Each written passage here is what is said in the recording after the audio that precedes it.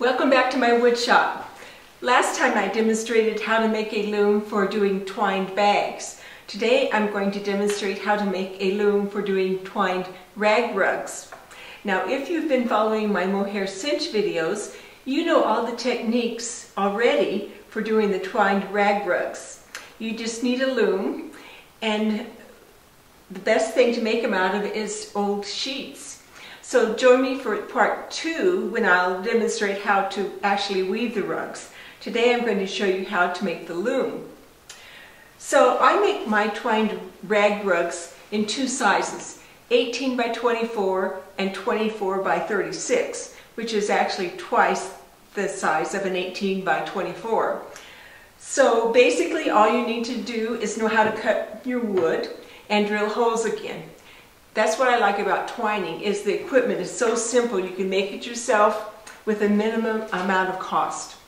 So I cut my wood into 1.5 inch strips. So if you buy a 1 by 2, it'll already be 1.5.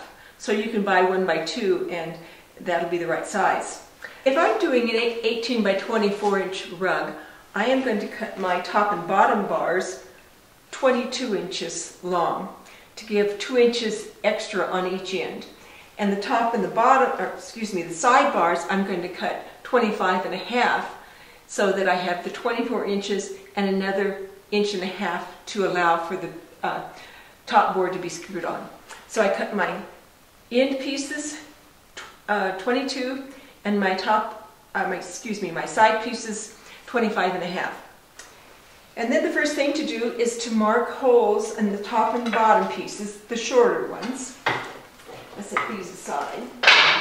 So I want to mark them at 1 inch intervals so that the pegs are spaced 1 inch apart. And I'm going to start 2 inches from the side. So I'm going to mark 18 holes and then 2 extra inches on each end. So after I've got them marked, and I'm using a Forstner bit again, so I have flat bottom holes. You can just use a regular bit if you want. And then I have my back fence set so that I'm going to drill the holes in the exact middle of the board. And then I'm just going to drill my holes.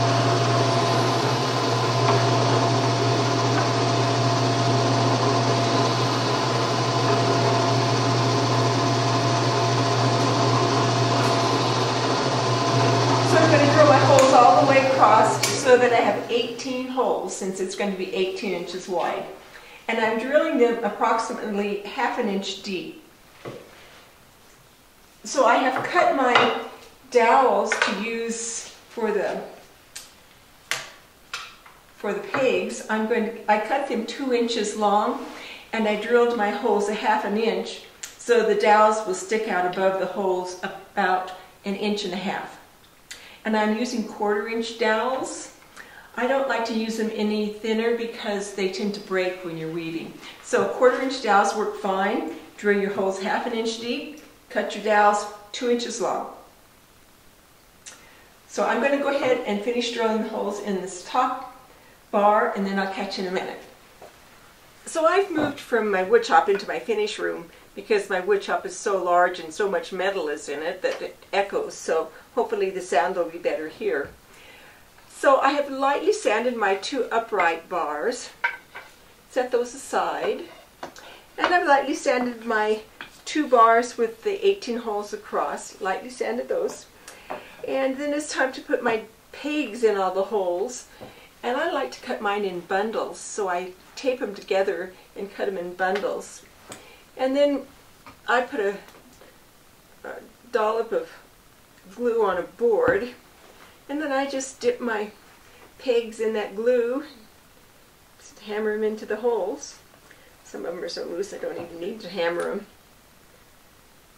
So I'm just going to put my pegs in all the way across. And some of them are looser than others, but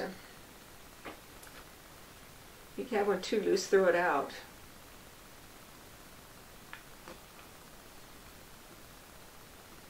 If you have any excess glue around the base of them, be sure to wipe that off. So there's really not much to these looms, just bars with pegs in them.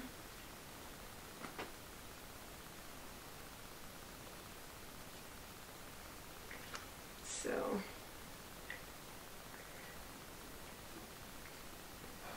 after I get the pegs in and the loom screwed together, then all I need to do is put a little coat of finish on.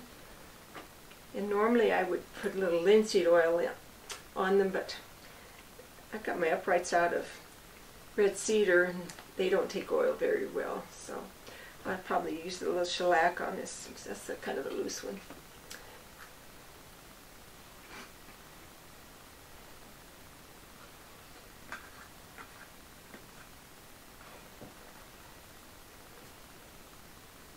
So I usually make my out of scrap wood because I usually have some kind of scrap since I have a wood shop. But if you buy 1x2s that will be an inch and a half in size, you can buy them in pine or in oak if you want a harder wood.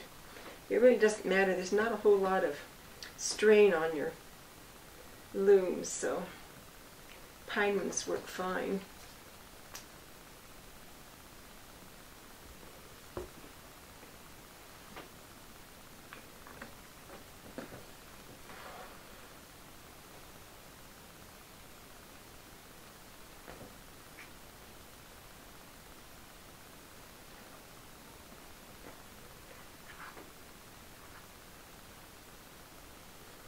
Okay, so I have my 18 pegs in, and then the next step is to attach the top and the bottom to the side bars. So I already have one of my top bar, actually already pegs glued in. So then the next thing is to screw the top and the bottom on. The only thing about screwing them on is you want to make sure that you get them squared up.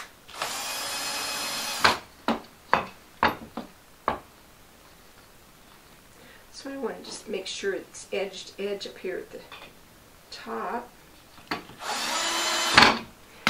And then you want to take your sleeve square or a framing square. Make sure it's squared up. Put the other screw in.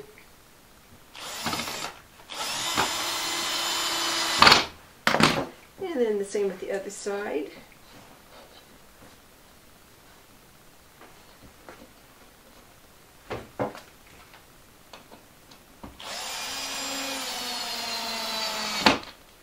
Now if your wood is hard, you probably want to drill a pilot hole, but this wood is fairly soft, so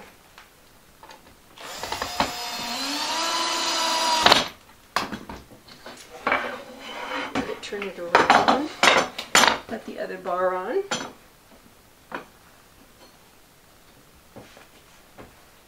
So this is a project you can finish in a day, half a day actually. It doesn't take a whole lot of work.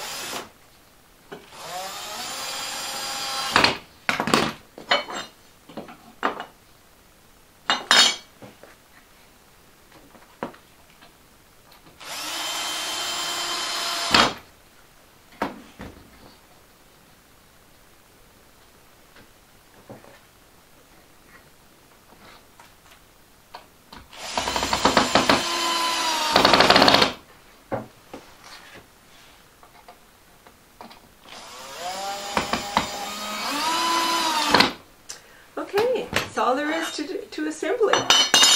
So now you have your 18 wide and your 24 long. You're ready to start weaving. That's all there is to making the loom. So gather up your old sheets or your old rags, and for part 2 we'll actually start the weaving process. So thank you for watching. Join me next time.